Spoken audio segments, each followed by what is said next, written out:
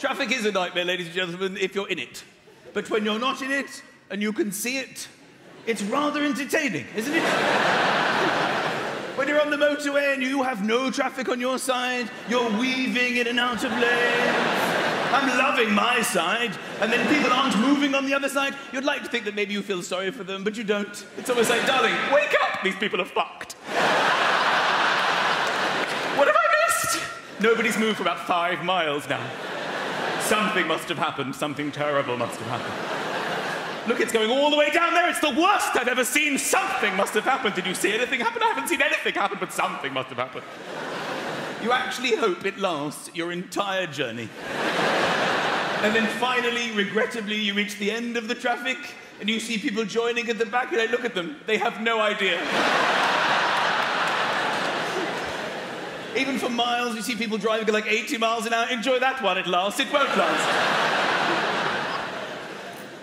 I hope you packed an overnight bag. And then you're in traffic. There's nothing worse when you're in traffic. When you're in traffic on the motorway and you sit there in traffic because you might be there forever. You have no idea. You have like 80 miles to go. We're not moving. And there will always come a time when man will get out of the car. This is the cut-off point. When man goes, I'm going to take a look, and he will get out of the car on the motorway. In the history of getting out of the car, no man has ever seen anything. You just get back into the car, slam the door. Do you see anything? No. And then you're free. You want to drive freely on the motorway. Sometimes there are police cars on the motorway, and they go 70, and you realize, this, I'm fucked, I have to go 70 now, and everyone is going 70 next to the police car, and you come to the conclusion you will do 71, and you slowly... Police cars there. There's nothing more exciting than when you overtake at 71. Don't look, you act quite nonchalant. Here we are. Can he see me? He can't see me. Go! You know what winds me up? Farm traffic. Tractors should not be on the road, okay? They are designed for fields. Look at them with their huge, big wheels, and they bounce around in the country, on the roads, going 5 miles an hour, right in your face, normally adjacent to a field. You have the wheels to drive on the field. Go in there, let me get on with my life. When you're ploughing, I don't drive in front of you at half a mile an hour. There's nothing more you have to sit behind the tractor and wait to go into the other lane, the death lane, all right? Where there are cars coming in the opposite direction.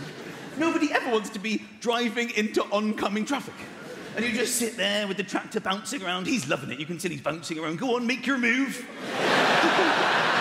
Go on, make your... This thing actually does 70 miles an hour. Just fuck him, you urban bastard.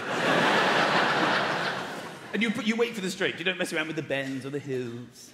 Wait for the straight, and then you have a little look, and then you edge back in because you realize death is coming. I could have died.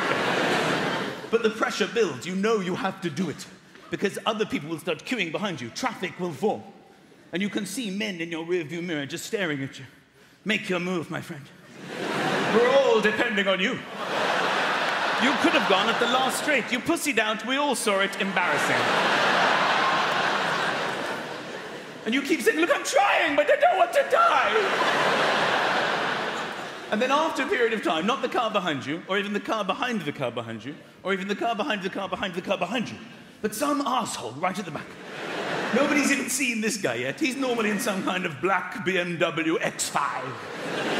He'll come out and take all of you. And nobody can believe it's happening. Everyone in the queue are like, we're being raped of our masculinity. How could this happen? And you look into the distance to see, is there a car coming? And you can't help but think, as one, die. Sometimes they realize they've messed up and they try to get back in later in the trip. And we don't let them. You've made your decision. Accept your fate, prick. I hate it when you're driving behind somebody and they're swerving. The lights go green and they don't react. And you conclude, there's an idiot in that car. You start discussing it with other people in your car. Have you seen the idiot? Oh, complete idiot. And then you think, let's go past the idiot. Let's see what the idiot looks like. It's very rare in life you can see a genuine idiot human. And you wait for your first opportunity to overtake the idiot.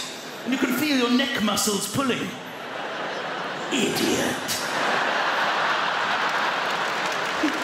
A whole car full of people, in unison.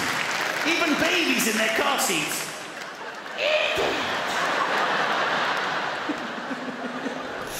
Who is phoning radio stations to warn of traffic jams? Who's doing that? Do we trust these people? You listen to the travel news, and they used to just tell you the travel news. Now you've got people calling up with their own little updates. We just had a call from Barry. He says it's chock-a-block on the North Circular at Wembley. Thanks for your call, Barry. If anybody else has any travel news, call our travel hotline. Who the fuck is Barry?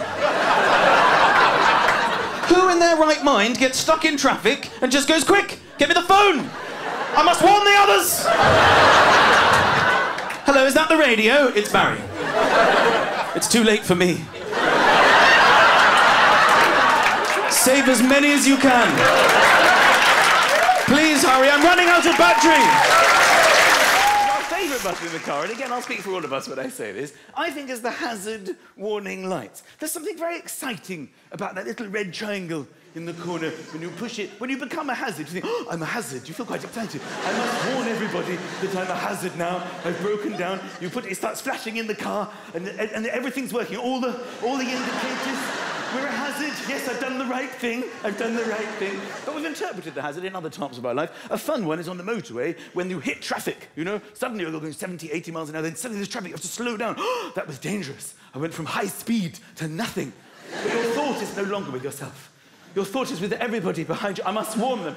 I must warn them of the braking danger that lies ahead. And I will use my hazard warning light. Can you see me? Can you see that you must slow down? You're looking in your rearview mirror. Have you clocked me yet, my friend? And it's a lovely moment that I see you, and I shall warn the one behind. I'm warning. You even feel quite excited when you see it in the distance. Oh, we're working as a team. I'm coming. I'm coming.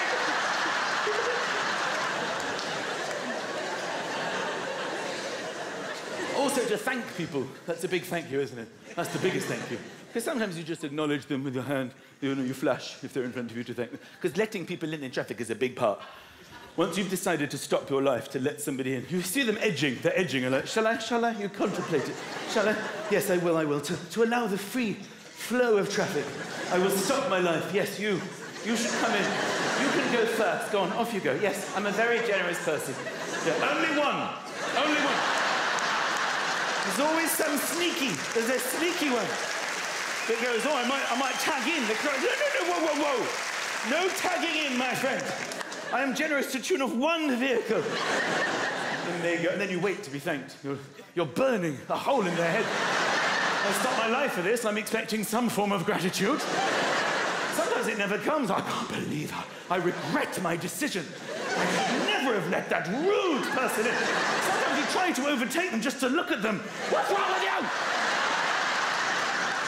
Rude person. But the hazard thank you is the biggest thank you. When somebody lets you in, and you come in, and they let you in, and you can feel them burning a hole in your head, waiting for gratitude. And you're like, you think I'm not grateful. You think I'm not grateful. But I am grateful. Just a little delay.